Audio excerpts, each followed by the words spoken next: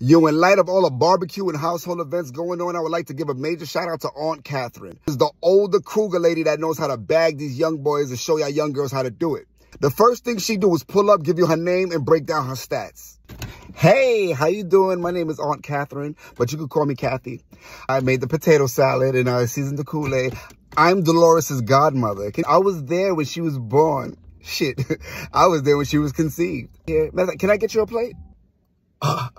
Now, fellas, be mindful about accepting a plate from the Aunt Catherine on the spot because it is equivalent to like a woman accepting a drink from a dude in a club. She gonna go back to Gloria and Ingrid and them and be like, she gonna claim you like, yeah, that's me. Talk about all the young girls in there, these little young bitches. I know how to keep them. Swoop in like a seagull on the beach and just grab your empty plate and go throw it in the garbage for you. Showering you with compliments. Oh, but I like the way you dress that Yankee hat. What are those, the Yeezys? I love those. I bought my grandson a pair of those. It was his high school graduation gift.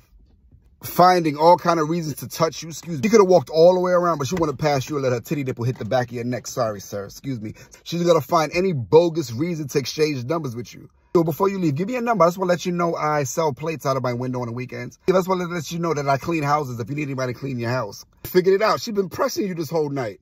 But she did such a good job. Yeah, Miss Catherine, no problem. Yeah, I do need my house cleaned up on the weekend. Hey, you go, pudding.